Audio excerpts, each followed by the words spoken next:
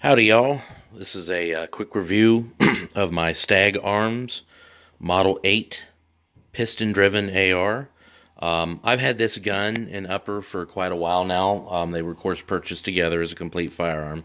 Of course, my previous video, I showed you the Bear Creek Arsenal 50 Beowulf upper that I'm running. But this is the upper that came with the gun. This is my current 5.56 upper. Eventually, I'm going to get a dedicated lower for my 50 Beowulf, but this gun from the factory pretty much came stock. All that was on this was literally just a regular M4 style buttstock. The pistol grip was a standard A2 pistol grip, standard M4 handguards. The nice thing that did come with it is some Midwest Industries flip up front and rear sights, and of course those are steel. They are not polymer. So they're very, very nice, very heavy-duty sight. As a piston-driven AR, it does run very clean. A lot of guys will say that they run them dry. That's fine if you want to do that, but in my opinion, you should still lube your bolt carrier because, well, more lube, less wear and tear. So that's just kind of a no-brainer. But what I did to this rifle to just kind of spruce it up a little bit is, of course, I did add the...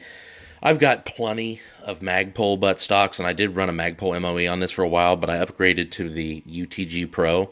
Now, what's nice about this is it actually has battery compartments in the back that are waterproof and watertight, so I've got some AA's in there that I need to take out because, of course, I was running an EOTech 512 on here, but, of course, the EOTech has been moved over to my 50 Beowulf rig, so now I'm running a Ronin Model P10 red dot, which of course is a LED 50,000 hours, just like an aim point, but of course much less expensive.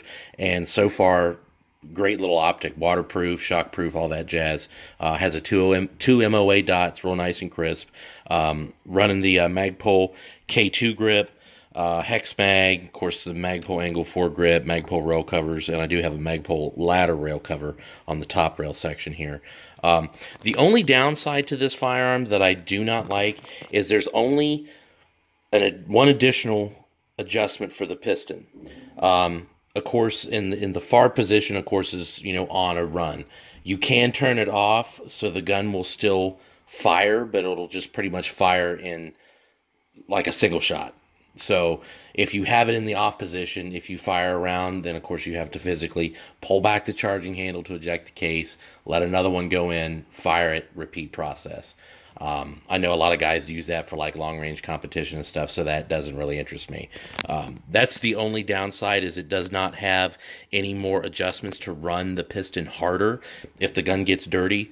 My dad, he actually has a Stag Model 5.56 piston-driven AR, and the thing I like about that is it does have several different piston settings, so if it gets really dirty, or you get mud, snow, whatever, dirt, sand, grit inside of the gun, you can actually choose to run the piston harder for a short period of time, so it'll actually cycle, and that's a cool feature. But other than that, I love the gun. It shoots great. I've had no issues with it. When I first got it, it did, for some reason, have an issue with some Tapco magazines, but that was only 2 mags, and I don't know what the issue was. They looked fine, but all other Tapcos ran fine. Magpuls run fine. These standard USG mags run just great.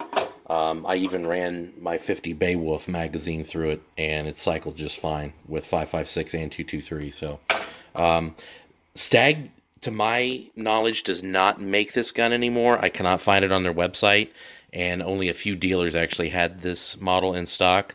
It is rather on the pricey side. I want to say I paid $1,200 for mine, but that was, my goodness, that was several years ago when I purchased this. So it's a great gun. If you want a piston AR, if you can find one and you can get a good price on it used or new, because there's still a few new ones floating out there, grab it. It's a little bit more expensive than the Adams Arms. A buddy of mine has one. It's a great gun. But I like Stag.